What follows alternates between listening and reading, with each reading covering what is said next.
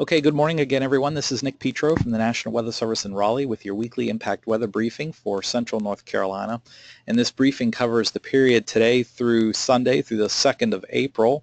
And jumping right into the weather, we're showing here the weather pattern for the course of the week. And basically, we're going to be watching a couple weather disturbances and associated cold fronts move across the area. In the upper left, in the early week period, you can see a cold front that's basically across the Mississippi and Tennessee and Ohio valleys. That cold front will swing eastward, move eastward, and cross our area during the day later tomorrow. So look for the risk for showers and thunderstorms as we typically have ahead of these fronts. Look for that chance to increase later today and especially on Tuesday. And this time of year, March, April, May, that's the traditional severe weather season. So any thunderstorms this time of year can bring with them the risk for, isolated wind gusts, damaging variety, large hail, and torrential downpours. So I think there will be a marginal risk for severe thunderstorms with this system on Tuesday. And then as we head to the late week period, another weather disturbance will be moving across the Ohio Valley, and it will move push a cold front across our area. We're talking Friday into early Saturday, so that'll bring another round of showers and thunderstorms on Friday. And again, we can never rule out the risk for severe thunderstorms with this type of weather pattern and weather scenario. Once that gets through here late in the week, Friday night, that should set us up for some decent weather over this weekend. Now, I will say behind the cold front late Tuesday, we will see a little bit of a cool down for the latter half of the week for the late Wednesday, Thursday, and perhaps even Friday time period. But I don't expect temperatures to drop low enough to cause any frost or freeze issues. So I don't think we'll have to worry about that. But anyway, getting on to the severe thunderstorm potential from the Storm Prediction Center, and you can see for today we're highlighted in that light green, which means there's a chance for thunderstorms, but not necessarily severe. As you notice there for Tuesday, for tomorrow, you'll notice a darker shade of green, which means marginal severe thunderstorm threat. Or another way of putting it, isolated severe thunderstorms are possible. So that's the outlook for Tuesday. And you'll notice the storms will be gone by Wednesday. But if these graphics went out a little bit further in time, I bet you'd see perhaps there is a sort of a day 4 through 8. It doesn't show us right now in any risk for severe thunderstorms, but I bet you as we get a little closer to Friday, we might end up in a marginal scenario for Friday. But anyway, there's plenty of time for that part of the forecast to be adjusted. But anyway, I think the main days we're going to be looking at for impact weather will be Tuesday and perhaps maybe again on Friday, but that's a little less certain at this point in time. In terms of rainfall amounts, not a whole lot of rain today, but tomorrow we'll get into those showers and thunderstorms, maybe a quarter to a half inch if you're lucky.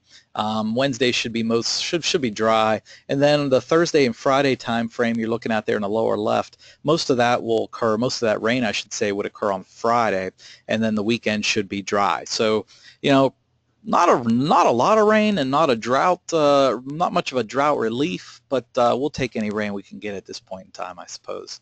Looking ahead to next week, the Climate Prediction Center suggests the temps will continue to run above normal next week with another series of cold fronts giving us more chances for rain. So they've got us highlighted there above odds favoring above normal precipitation, and that's again for next week, the following week.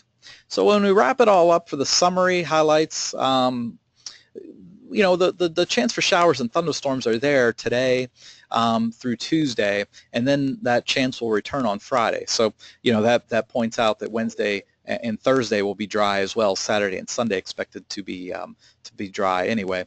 But the risk for isolated severe thunderstorms will be mainly confined to Tuesday and then perhaps again on Friday. A little less certain for Friday, but again, we are in a marginal risk for severe thunderstorms on Tuesday, so keep that in mind.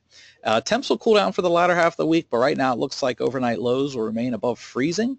And then just remember, we're right in the middle of the traditional severe weather season, which is typically March, April, and May.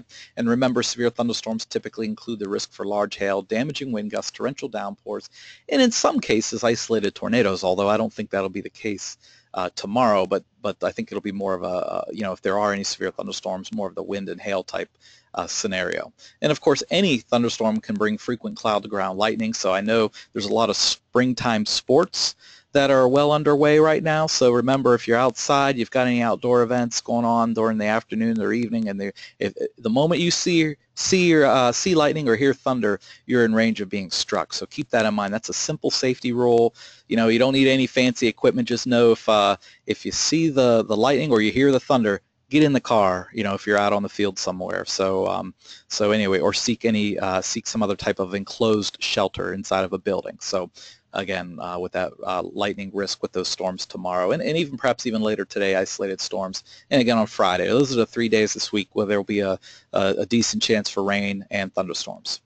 All right, so that sums up this week's weather. And again, just one more reminder, the Hurricane Awareness Tour coming to Raleigh-Durham International Airport this year, Wednesday, May 10th, in conjunction with Hurricane Preparedness Week. We'll have an opportunity to tour the Hurricane Hunter aircraft. It's a public event, it's a media event, and it's an event for some schools.